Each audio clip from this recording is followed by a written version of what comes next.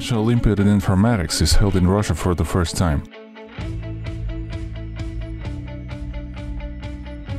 The host is Kazan Federal University, the second oldest university in the country. More than 300 students from 83 countries are attending. Half of the participants will receive medals, but only 8% will be awarded gold.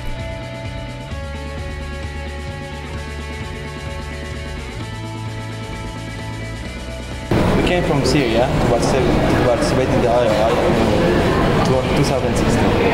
It's a very beautiful country with a lot of great things like historical monuments and those things. Yes, I heard something like that from the website of the IOI 2016, and they described the university and the things here. Gold medals.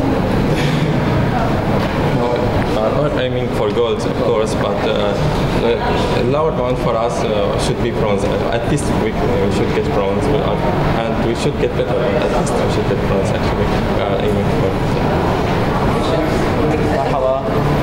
Kazan Federal University is celebrating its 212th birthday in 2016. IT is widely taught at the university, including the IT Lyceum, bachelor, master and PhD programs, short-term programming courses, and IT education for senior citizens. Kazan University extends its gratitude to all the participants and will be glad to welcome them as students. Have a nice time in Kazan.